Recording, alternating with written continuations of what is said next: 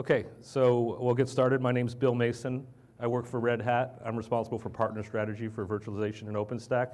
And I'm here with my good friend and colleague, Joseph George from Dell. And we're going to kind of tag team today's presentation about our joint offerings that we're putting together. Good.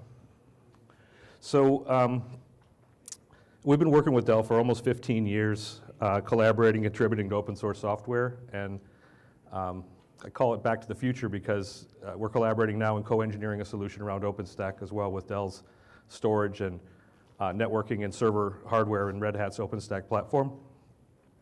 We're really pleased to be working with Dell, and I think one of the hallmarks of the joint engineering work we're doing together is that everything is in the open. Red Hat has a philosophy to put everything into open source. We're even open sourcing our cloud management platform. You might have heard Tim Yeton mention that earlier today. So we're lucky to have a partner like Dell to work with to put these solutions together.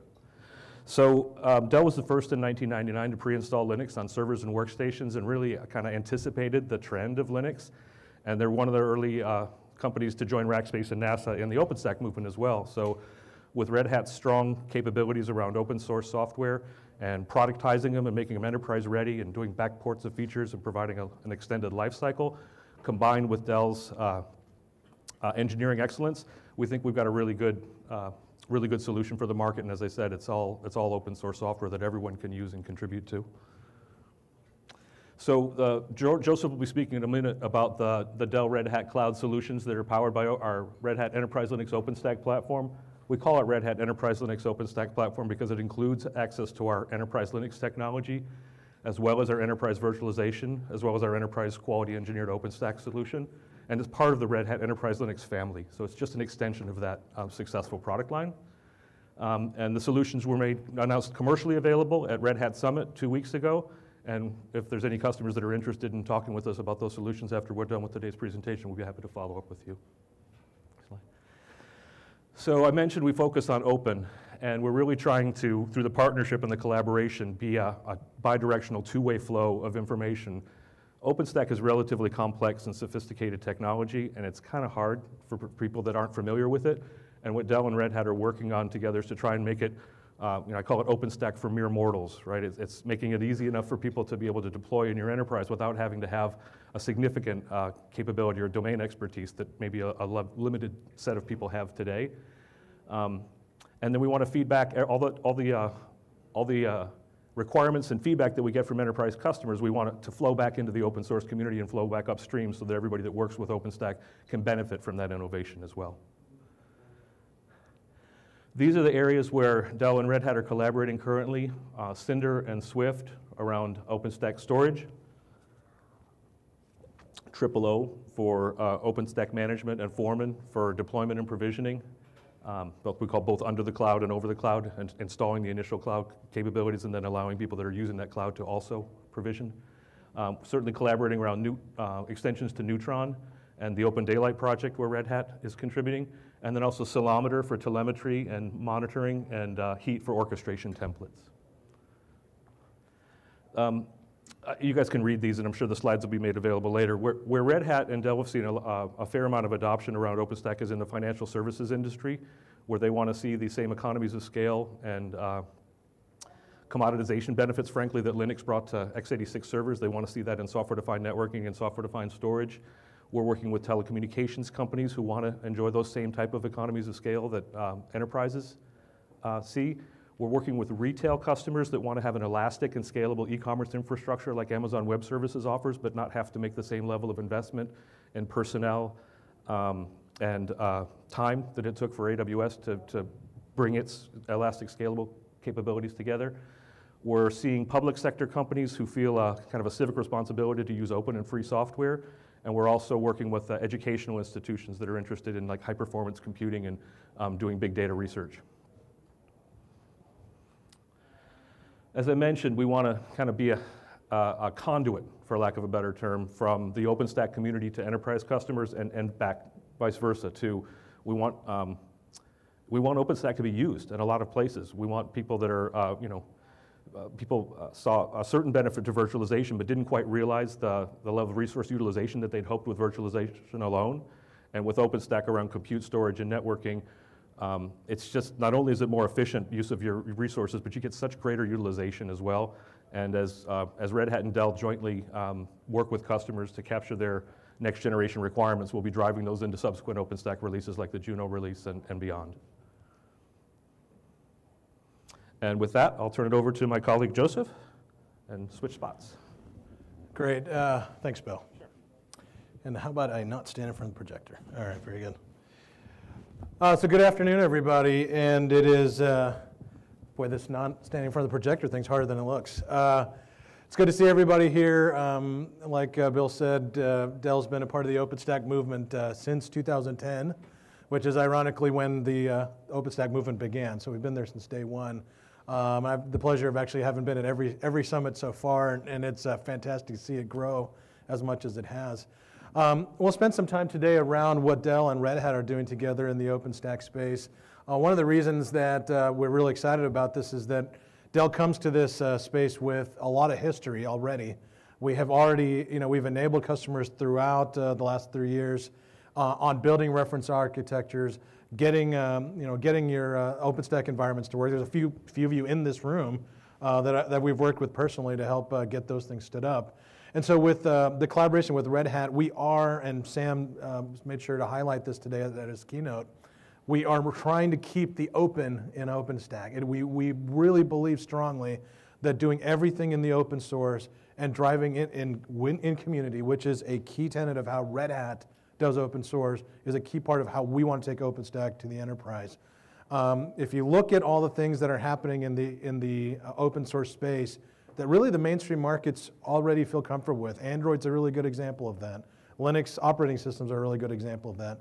At the last IDC report, 28% of all servers that are sold today have Linux landing on them. So we've come a long way. People are comfortable with open source that is enterprise ready, that is ready to be consumed at that level. And that's why we think getting OpenStack to that place with Red Hat in collaboration with Dell is going to help us bring OpenStack to enterprise. We're all one community. We want to drive it that way. So let's talk about a few of the aspects that we're hoping that this solution is going to address. So let's start at the top left, the certified end-to-end solutions. I mentioned a few customers in this room that have actually used the pure open source bits in a lot of ways. If you have that level of sophistication, if you're able to get in the code, you're able to write Python, you're able to do the manipulation at the CLI level, fantastic. The mission for us, the mission for Dell and Red Hat is to take all the goodness that the community has been developing and become, as Bill said, the emissary to the enterprise, along with participating in the community, the code contributions, supporting the community in terms of events and meetups and things like that, driving knowledge and driving understanding of what's happening in these spaces. We know we've got to give these enterprises something that's a little bit more hardened, something that they can leverage, something where they can pick up a phone and they can ask their questions. They're never going to get to the scale or the sophistication level that a lot of the folks in this room have. And that's okay by us and okay by them. I've had actual customers that come to me and say, if we have OpEx, we're going to spend that on people that are going to help us drive the business forward. What we need are vendors like you to help make this a little simpler, make this a little bit easier, make it a little bit more consumable, so I don't have to hire a staff of people to do it. We want to take and access the knowledge and the expertise your developers have and the community developers have, but at the end of the day, we've got to make this solve a problem. And that's what really, with Red Hat and us certifying these solutions, we can go to these markets and say, here's how you build storage as a service using OpenStack and a hardware reference architecture. Here's how you can build a test dev environment. Here's how you can build platform as a service. That's what the enterprise is looking for. And this partnership is helping build those certified end-to-end solutions. And I kind of touched on this, addressing some of the gaps that the core enterprise need. They have problems that they're looking to OpenStack to solve, and that's what we're trying to position this with as well. I touched on the enterprise use cases, platform as a service, storage as a service, test dev environments. A content distribution is actually a big one that comes up at OpenStack a lot, and it's usually a point where customers have an opportunity to say, new applications are now beginning to emerge. Rather than having the conversation that says, I have an existing application that runs in the traditional IT environment, how do I port that over to a new distributed cloud environment? What's really happening is customers saying, I have new use cases that are popping up. that need new workloads and new applications. Let's look at OpenStack to actually stand that up, and that's where these new use cases come out. And like I said, content distribution is a big one where that comes up quite a bit. Then when we talk about the innovation, a lot of our customers want to take advantage of the open source innovation that's happening. There's a great Black Duck software survey that comes out every year that talks about enterprises and their attitudes toward open source. And just last year, we actually saw that a lot of these enterprises, I think it was 900 enterprises that submitted to that survey, a lot of them were actually saying, look, we're looking at open source as a higher quality option than a lot of their proprietary counterparts. It's because innovation happens at a much faster rate. But when you actually get to the enterprise and say, okay, well, let's take that innovation and implement it, they're looking for someone to actually help them get there, someone to actually help them participate in that discussion. And so that's where the innovation that I think Dell and Red Hat, and encapsulating what's coming from the community, going to the enterprise and saying, look, this innovation has happened, here's how we can implement in your environment, is something the two companies are actually working on quite a bit. An interesting stat that came out of that, just as a side note, 57%, if I get the statistic right, 57% of those respondents actually said they expect to collaborate with their competitors over the next 3 years to drive innovation in their technology spaces. Okay, that's a very telling stat that actually lines up very well with everybody in this community and how we're trying to drive innovation forward. And then at the end of the day, it's got to be enterprise grade. All right, it is got to be tested, validated. The specific use cases are defined and tuned and configured to make sure that it will work in those environments. Services teams that are behind it actually go on site and make sure they're configured for specific environments, integration into existing architectures, and then support and services behind it to make sure that it works. That's really where the enterprise is going to latch onto this, to have people like Dell and Red Hat behind it to actually make sure that it works. And this is a great thing for our community, because really we want enterprise adoption. That's what we want as a community, because then it actually reciprocates back to the community. You start getting more goodwill, you start seeing more enterprise attention, which means you get better traction in the market. The vendors that are participating meets their business objectives, and it becomes it's a circle of goodness that starts happening if we get enterprise adoption. And that's what Dell and Red Hat are trying to drive here. You saw some pieces of this at the keynote this morning. That Tim Yaten from Red Hat actually talked a little bit about this. But there actually is a package solution for customers that are looking to make an enterprise leap to OpenStack that Dell and Red Hat offer together. The Dell Red Hat Cloud Solution powered by RHEL OSP, the OpenStack platform. It is actually a skewed up product at Dell that includes a reference architecture, fully validated by hardware people that know hardware in and out, with a rock solid distribution from Red Hat, having validated it at the distribution level, and collaborated in a number of the projects that are out there together. This is based on history. Let me be very clear on that. It's not just two companies coming up with an idea, let's get together and mishmash a bunch of stuff together. We are, having been one of the earliest players in OpenStack, it's great because we get to say we were first, yay, fantastic. The other side of that coin is you get to live through all this trial and error of what works and what doesn't work. You get to go into actual customers and see what works for them and what doesn't work for them. So what we have in place right now is representative of us being in these IT organizations and understanding what works and what's going to give our customers their best chance for success. And so being able to get onto OpenStack fairly quickly, be able to get it and used in a productive manner fairly efficiently, and then having two vendors behind them for support is really what this solution is all about. And as Bill mentioned, we just announced it a couple of weeks ago. If you or customers that you influence are looking for this kind of help when it comes to OpenStack, which is what we as a community want, then this is available today in partnership with Dell and with Red Hat. So let's click one more click down into this. To make this even easier for our customers, we decided to actually compartmentalize this into some easy configurations that our customers can consume. There are some customers that right from the beginning, they just have never done this before. In some cases, they've never even done distributed architecture or scale-out architecture ever. Then that's when we really have a very basic POC configuration that gives them the bare minimum to get started on implementing OpenStack with all the services, software, and support behind it. Now for customers that have either done a POC or a little bit more sophisticated, we offer them a pilot configuration, which essentially is a next click up, and we'll go into detail on all three of these.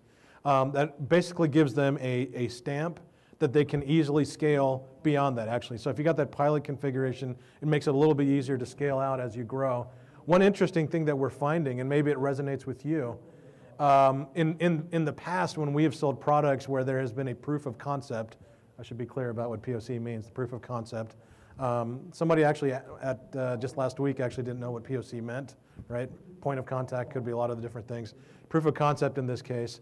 A lot of our customers start with a POC or start with a pilot, and in traditional, in our traditional lines of business, customers will pilot something or they'll do a proof of concept on something, verify it out, and then they will make a separate purchase that says, now that we've proven this out, we'll make a separate purchase and we'll buy it at scale.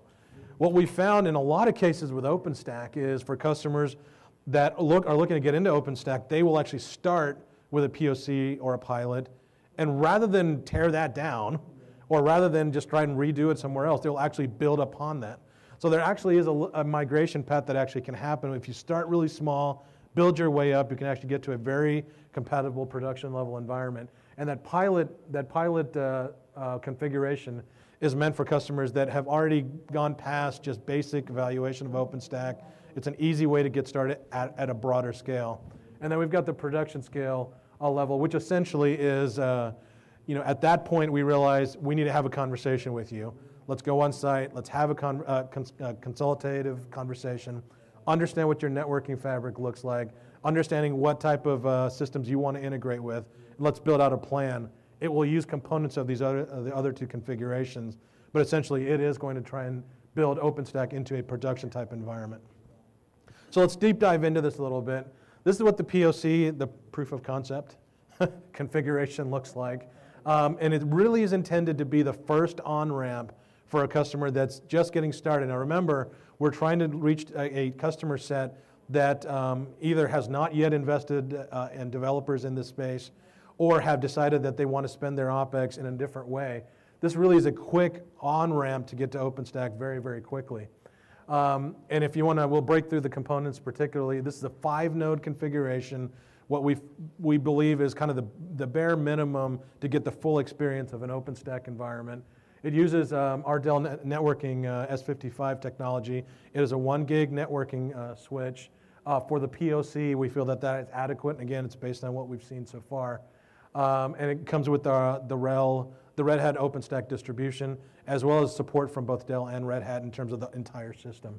Now, if you look at how we broke it down, we actually have the Red Hat OpenStack Manager as one of those nodes in particular, Nova and the OpenStack controller in particular. And then, because a lot of our customers come from the public cloud space, we have started talking about it in terms of how many virtual machines we can actually see it supports in this environment.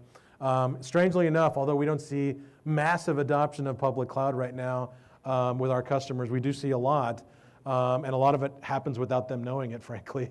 But now when you start looking at pricing models of how our public cloud friends are selling their public cloud, it's in terms of VM. So in this particular case, you can get up to 90 virtual machines. One thing I'll call out on this before I move on to the pilot configuration, you don't see anything about storage in particular here.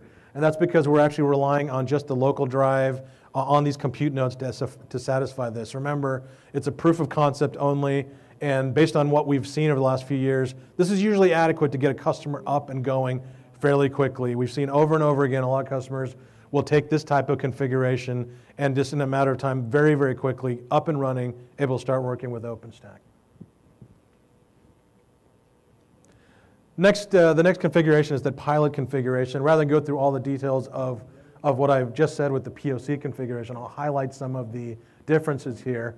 One of the differences is that we actually introduced the XD configuration of our R720. Our R720 PowerEdge server is a very high volume type server. It's one that a lot of our customers will use for a lot of different workloads. In this particular case, it has an extra disk configuration. So you actually are able to maximize the amount of disk that are in a particular node. And for storage type use cases, it works extremely, extremely well. So we include that as part of our reference architecture. One other difference here is also that we are including a 10 gig capability in the pilot configuration.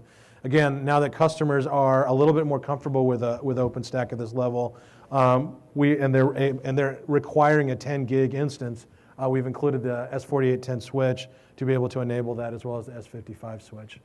The final thing, other than more nodes, right? You've got actually 11 nodes that are here in this configuration, so twice as big as the POC configuration.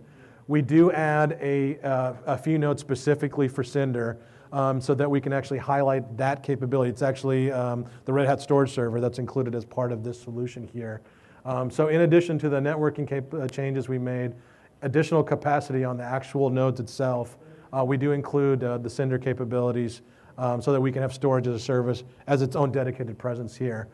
Similar to how we've couched the POC configuration, this particular configuration can go up to almost 230 virtual machines in this environment. Yes? On the Nova nodes, is Kamesh in this room? He was? Okay. What's the RAM level on the Nova nodes? Okay. So the question was, what's the RAM on the Nova nodes and 128 gigs? It varies, but up to 128 gigs. Okay. Good question. And like I said, it was up to 230 virtual machines. If we go to the next slide, I will highlight that there's not really much difference. We do add our PowerEdge C servers in this configuration. PowerEdge C comes out of a group at Dell called DCS. How many people here that don't work at Dell know what DCS is? Anybody heard of DCS? Okay, good. DCS stands for Data Center Solutions, and it's a team that was developed at Dell about 5 years ago. When a lot of these large-scale companies, and you can imagine the biggest clouds in the world, biggest social media sites, they would come to Dell with a lot of their configuration and specs already designed. And so it basically would say, we need a supply chain advisor. We need someone that can actually help us, that has experience in building these scale-out solutions and infrastructure. So we have a business unit that focuses specifically on enabling that type of customer. As you can imagine, several thousands of servers at a time, right? What was the number that we heard about Google just the other day? It's not a Dell specific number, but several billions of dollars spent on infrastructure every quarter. So that's the type of customer that comes to us and says, help us build this specific node. And so that's where DCS came from. DCS, it's relevant here because of the PowerEdge C server. What we found out was there was a hyperscale type customer, a density optimized type customer, that didn't have the means or that the largest clouds in the world have to build its own specific servers or specific infrastructure. So we started taking some of the basic tenets, and what we found out was 80 to 90% of what we were building for these custom providers were about the same. Highly dense, extremely power efficient, and all of the redundancy was built at the software layer, heavy open source, automation built in. So the PowerEdge C line, okay, which is different than PowerEdge R series, actually built in a lot of those tenets to go after that particular type of customer and say, we have something that's not just off the rack-based x86 servers. It's actually a little bit more tuned for that cloud environment. And so with this configuration, we start bringing that in. And as you'll see on the roadmap I'll show in just a few minutes, the PowerEdge C servers will start working its way in to some of our mainstream offerings as well. Essentially, the long and short of this is one of these cases where you can call Dell and Red Hat up, we will pick up the phone and we'll have a conversation about your environment and build something specifically for environment, a very services-heavy engagement.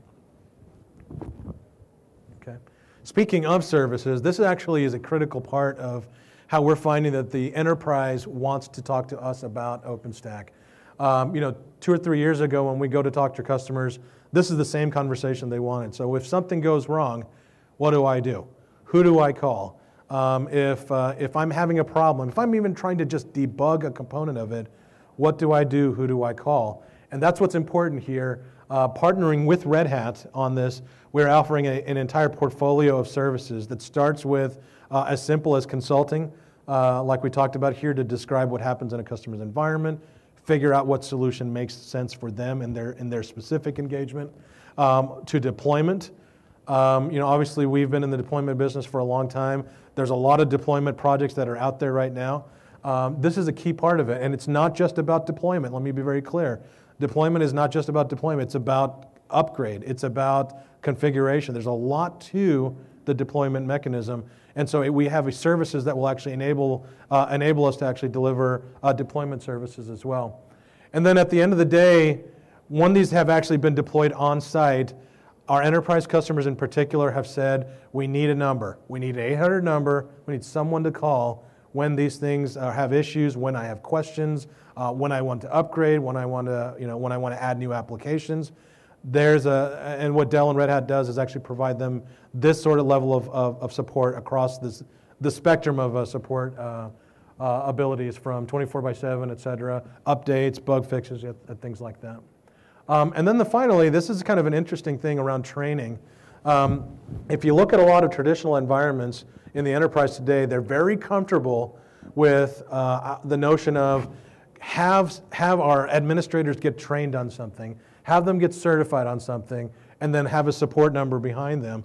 Again, remember, this is how the enterprise has thought, and this is how they've lived their life historically. And so we've started to try and bridge that gap as well. A lot of hopefully what you're hearing today is us understanding that the cloud paradigm and the way IT runs today, there is some gaps. And so this is us trying to bridge that gap. And training is a good example of that. It's us and Red Hat working together to figure out how we train these customers on the Red Hat distribution, on understanding what is happening in the entire system when you're running an OpenStack system, and actually helping them to understand some of the basic tenets behind DevOps. DevOps is a key tenet to how cloud is run today, and we believe it's a key tenet of how cloud will run in the new enterprise IT.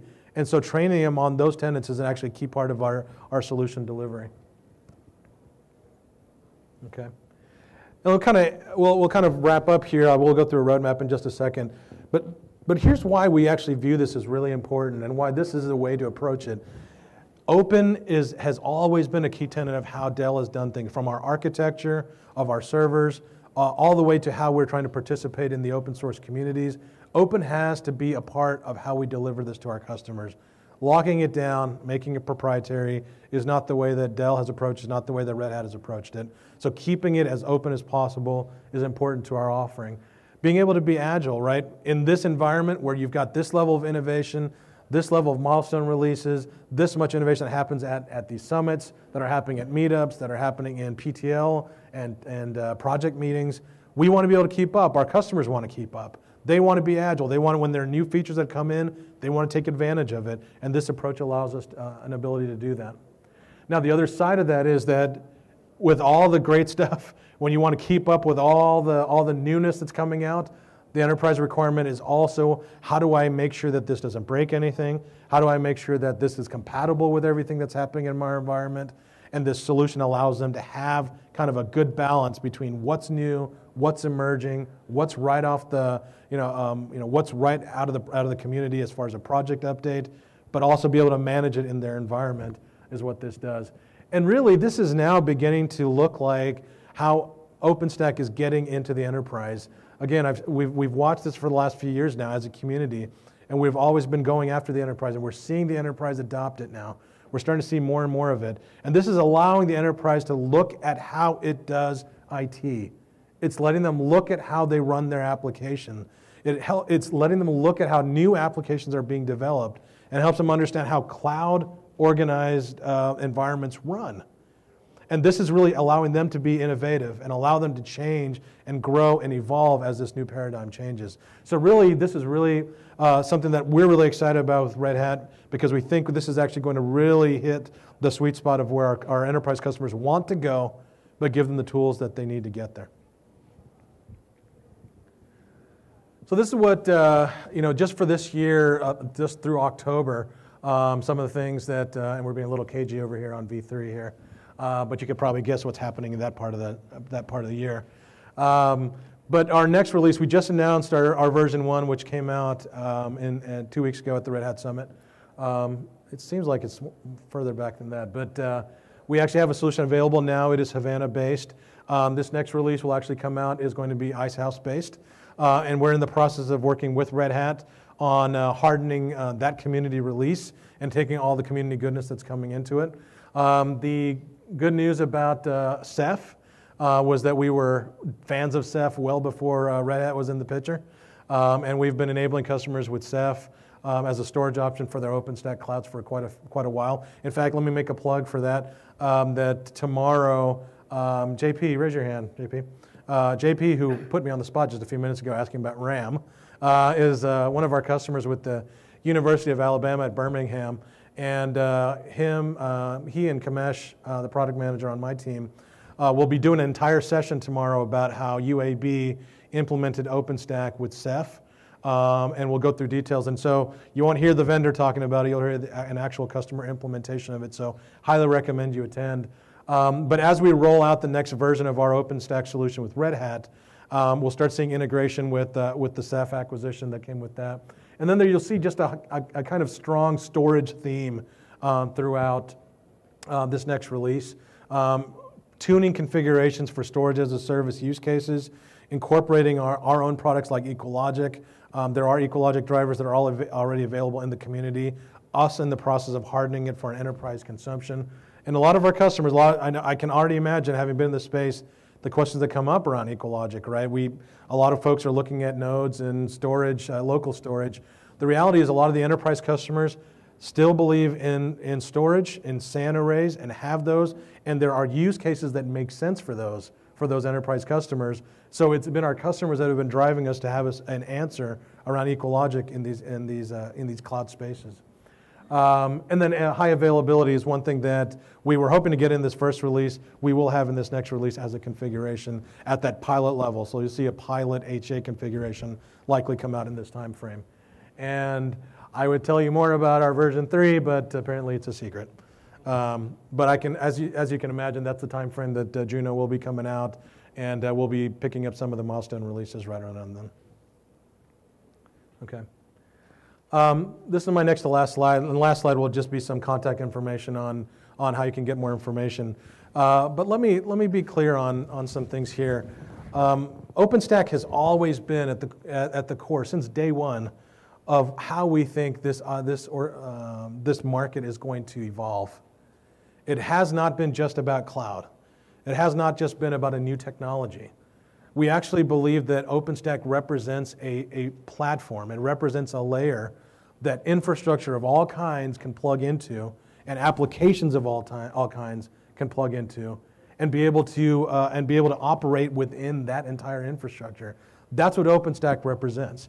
And that's why it's important to us that we keep it open. That's why it's important to us that we enable and enrich this community. And that's why we believe it's important that we ask, while we participate in the community, that we be the flag bearers to the enterprise to make sure that that type of adoption is available. Okay. All right, last slide, and then we'll open up if you have any questions. And we got people in the room throughout that can help answer some of these questions here. For customers that are looking for their next step in OpenStack, especially the customers that may not, customers that you may know of that may not be here, or maybe your own environment that may not be here. I will just say that even Dell IT as an organization, they fall into this camp in some degree. If they have OpEx, they want to spend it on moving their infrastructure and their environment forward in other ways rather than investing in developers. They were our #1 use case for this. We actually have a published use case, a reference from Dell IT about how they are using the Dell and Red Hat solution to incorporate OpenStack into our own IT organization. So this is a really clear example of the kind of things that would be helpful for you, for your customers, for others that are in that space that really need to benefit. And let me say, as a community member, we need the enterprise to adopt this. We really do. We need the enterprise to pick up this and use it in a big way, come back to us and work with us and partner with us on building it out. So for those customers and those companies and those people that you know if they may fit that mold, here's some of the things that they can do. Dell.com/OpenStack has got everything that we are doing around OpenStack, and similarly redhat.com/DellCloud. All the information that you've seen here today, the configurations, the reference case studies, all those things out there fully available, highly recommend that you or they start there. Secondly, there's a thing called the Dell Solution Center. We like D's and S's and C's there in every acronym. The Dell Solution Center is actually a pretty interesting thing. It's kind of like when we have the community environment where anybody can log into OpenStack and try out their workloads. Dell actually has solution centers throughout the country and throughout the world. Shanghai, obviously in Round Rock, in Europe, Chicago, where you can actually go and bring your OpenStack workloads to a Dell environment and run a POC, multi-week POC if you choose, and on Dell infrastructure running OpenStack. You can do that today. So if your customers or you are interested in doing that, I highly recommend just talking to your Dell salesperson, Dell rep. They can get you connected to that. You can come down to Round Rock to do it. You can do it in your locale. You can actually have experts flown in to actually walk you through this. And the Dell Solution Center have folks that administer this on a daily basis, so they know the ins and outs of it. They will actually caution you on certain configurations. They'll actually advise you on what configurations would work optimally. It's a very strong resource, and you can find out more at dell.com/solution centers, fully enabled with OpenStack today. And the easiest thing, if you don't remember anything else about how to get in touch with us, OpenStack at Dell.com is the easiest way to remember. So if you don't remember anything else about how to get in touch, OpenStack at Dell.com actually comes to me, my team, our engineering team, our Red Hat folks are involved now as well. That is the way to get in touch and learn about any of these things, learn about what we'll be doing going forward. Any other questions that you might have can go through Dell.com. And we'll leave this slide up here for any questions that we've got. So now let me invite Bill to come on back up, and if there are any questions that you might have, like about RAM or anything else, feel free to ask there. I guess one of the things I will put out there is we were at the Red Hat Summit just a few weeks ago and talked about this distribution and the configurations that just came out. I know we've got a couple of customers that are already in engagements with us. I'll just ask Bill, maybe in particular, are there some things that come out with conversations you all are having with customers around what we're doing together? Yeah, I mean, they view it as industry leading, right? I mean, as I mentioned, Dell was the first to, almost foresaw where Linux was going to go 15 years ago when it was the first to preload Linux on workstations and servers. And they see us collaborating together just as we did back then, kind of anticipating the future. So right. That's, it's industry-leading innovation is what we hear from our customers. Now, one other thing that I will say, and this is the one thing that came up a lot and with our customers after we made the announcement, is what exactly is Red Hat doing with the open source bits, right? Why would I try to get something that is that's deviated from the open source trunk? And that's I don't know where that perception came from, but that's absolutely incorrect, right? No, and we're doing the same thing with OpenStack that we do for Linux. We extend the life cycle, we do backporting and bug fixes, we provide collaborative technical support, and with the Icehouse release, I don't know if we've announced it, but I think we're going to have a 3-year life cycle, which is kind of what we did for Red Hat Enterprise Linux 3. We're now at Red Hat Enterprise Linux 7 coming out this summer.